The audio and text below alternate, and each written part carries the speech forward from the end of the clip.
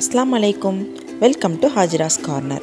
इन्नैक्कु நம்ம வீடியோல முட்டையை வச்சு 3 ஈஸியான பிரேக்ஃபாஸ்ட் ரெசிபி பார்க்க போறோம்।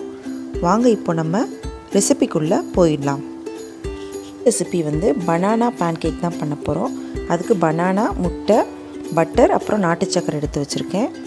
இப்போ நம்ம எடுத்து வச்சிருந்த பனானாவை இது மாதிரி சின்ன சின்ன உடைச்சு போட்டு ஒரு ஃபோக் வச்சு நல்லா மேஷ் பண்ணிக்கலாம்। இது கூட ஸ்வீட்னஸ்க்காக நம்ம கொஞ்சமாக நாட்டு சக்கரை சேர்த்துக்கிறோம்। பனானா ஏற்கனவே ஸ்வீட்டாக தான் இருக்கும், இருந்தாலும் இன்னும் கொஞ்சம் ஸ்வீட் சேர்த்தா பசங்க விரும்பி சாப்பிடுவாங்க। இது கூட நம்ம எடுத்து வச்சுருந்த முட்டையை உடச்சி ஊற்றிக்கலாம்। உடச்சி ஊற்றிட்டு நல்லா மிக்ஸ் பண்ணிக்கோங்க। இது வந்து செய்கிறதுக்கு ரொம்ப நேரம் எடுக்காதுங்க, சட்டுன்னு பண்ணிடலாம்। குழந்தைங்களுக்கும் ஸ்டொமக் ஃபில்லிங் பிரேக்ஃபாஸ்ட்டாக இருக்கும்। இப்போ நம்ம ஒரு பேன் ஹீட் பண்ணி அதில் நம்ம எடுத்து வச்சுருந்த பட்டரை போட்டுக்கலாம்। பட்டர் நல்லா மெல்ட் ஆனதும் இது மாதிரி ஒரு கரண்டியால் அதை எடுத்து ஊற்றிடுங்க। ஒரு 5 நிமிஷம் மூடி போட்டு இதை ஒரு சைடு வேக வச்சிடலாம்। இப்போது நம்ம இதை திருப்பி போட்டு இன்னும் ஒரு 5 நிமிஷம் மூடி போட்டு மறுபடியும் வேக வச்சிடலாம்।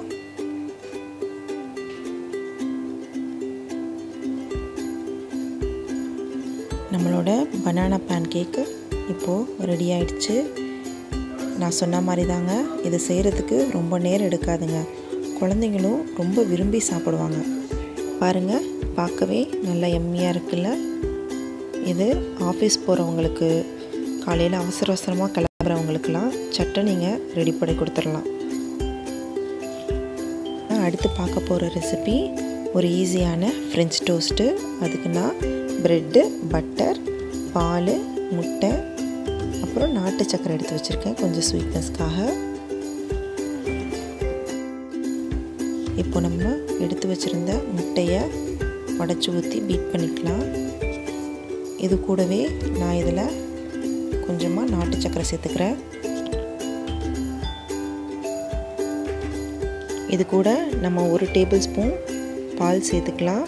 நம்ம பால் சேர்க்குறதுனால நம்மளோட ஃப்ரெஞ்ச் டோஸ்ட் நல்லா ஃப்ளஃபியாக இருக்கும்। இப்போ நம்ம ஒரு தோசைக்கல்லை ஹீட் பண்ணிவிட்டு அதில் பட்டர் போட்டுக்கலாம்। பட்டர் மெல்ட் ஆனதுக்கப்புறம் நம்ம கலக்கி வச்சுருந்த முட்டையில் இது மாதிரி ப்ரெட்டை நல்லா 2 சைடும் முக்கி எடுத்துக்கோங்க। இந்த முட்டையெல்லாம் நல்லா ஃபுல்லாக அந்த ப்ரெட்டை அப்சர்வ் பண்ணணும்। இப்போ நம்ம அதை தோசைக்கல்லில் போட்டு ஒரு சைடு நல்லா வேக வச்சிடலாம்। இப்போது நம்மளோட ப்ரெட்டை இன்னொரு சைடு திருப்பி போட்டுக்கலாம்। இது மேலே இன்னும் கொஞ்சம் பட்டர் ஊற்றிக்கலாம்। பட்டர் எவ்வளோ அளவுக்கு சேர்க்குறீங்களோ அந்த அளவுக்கு நம்ம ப்ரெட்டு வந்து சாஃப்டாகவும் கிறிஸ்பியாகவும் கிடைக்கும்। இப்போது நம்மளோட ஃப்ரெஞ்ச் டோஸ்ட்டும் ரெடி ஆயாச்சு। இதை தனியாக சாப்பிட்டாலே நல்லா தான் இருக்கும், இருந்தாலும் நம்ம ஹனி ஸ்ப்ரெட் பண்ணி சாப்பிட்டோன்னா இன்னும் டேஸ்ட்டு சூப்பராக இருக்கும்। இப்போ நம்ம ஒரு பொட்டேட்டோ பேன்கேக் தான் பார்க்க போகிறோம்। 2 பிரேக்ஃபாஸ்ட் ஸ்வீட்டாக பார்த்தாச்சு, இது கொஞ்சம் ஸ்பைஸியாக பார்க்கலாம்। அதுக்கு நான் ஒரு பொட்டேட்டோ, கொஞ்சமாக உப்பு, பெப்பர், ஒரு முட்டை அப்புறம் பட்டர் எடுத்து வச்சுருக்கேன்। நம்ம எடுத்து வச்சுருந்த பொட்டேட்டோவை இது மாதிரி கிரேட் பண்ணிக்கலாம்। இதில் உள்ள எக்ஸஸ் வாட்டர்லாம் இது மாதிரி பிழிஞ்சு எடுத்துடலாம்। நம்ம பேன்கேக் பண்ணும்போது இந்த வாட்டரோடு போட்டோம்னா நம்மளோட பேன்கேக் வந்து ஒரு மாதிரி சாகியாக இருக்கும், அதனால தான் இப்படி பிழிஞ்சு எடுத்துக்கிறோம்। இது கூட நம்ம எடுத்து வச்சுருந்த உப்பு சேர்த்துக்கலாம்। கூடவே நம்ம ஒரு 1/4 டீஸ்பூன் பெப்பர் சேர்த்துக்கலாம்। நம்ம இதில் எடுத்து வச்சுருந்த முட்டையும் சேர்த்து நல்லா பீட் பண்ணிக்கலாம்। நம்ம இன்றைக்கி பண்ண 3 பிரேக்ஃபாஸ்ட் ரெசிபியுமே ரொம்ப ஈஸியானது தான்। நம்ம வீட்டில் கண்டிப்பாக வாழைப்பழம், உருளைக்கிழங்கு, ப்ரெட்டு கண்டிப்பாக இருக்கும்। இந்த லாக்டவுன் டைமில் கண்டிப்பாக நம்ம இது 3யுமே ஸ்டாக் பண்ணிக்கிட்டே தான் இருப்போம்।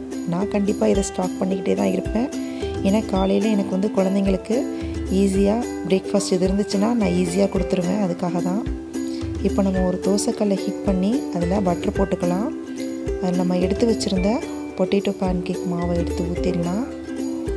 ஊற்றிட்டு ஒரு 5 நிமிஷம் ஒரு சைடு வேக வச்சுட்டு மறுபடியும் மூடி போட்டு இன்னொரு சைடும் 5 நிமிஷம் வேக வச்சு எடுத்துடலாம்। பாருங்கள், நம்மளோட பொட்டேட்டோ பேன்கேக் ரெடி ஆகிடுச்சு। இதை நீங்கள் பொட்டேட்டோ கிரேட் பண்ணும் போதே கொஞ்சமாக சீஸும் கிரேட் பண்ணி போட்டிங்கன்னா இன்னும் நல்லா சூப்பராக இருக்கும்। கண்டிப்பாக இந்த 3 பிரேக்ஃபாஸ்ட் ரெசிபியும் உங்களுக்கு ஹெல்ப்ஃபுல்லாக இருக்கும்னு நினைக்கிறேன். நீங்கள் ட்ரை பண்ணி பார்த்துட்டு எனக்கு கமெண்ட்டில் சொல்லுங்கள். இந்த வீடியோ உங்களுக்கு பிடிச்சிருந்துச்சுன்னா லைக் பண்ணுங்கள், ஷேர் பண்ணுங்கள், மறக்காமல் சப்ஸ்கிரைப் பண்ணுங்கள். பக்கத்தில் உள்ள பெல் நோட்டிஃபிகேஷனையும் ப்ரெஸ் பண்ணி வச்சுக்கோங்க. தேங்க்ஸ் ஃபார் வாட்சிங்.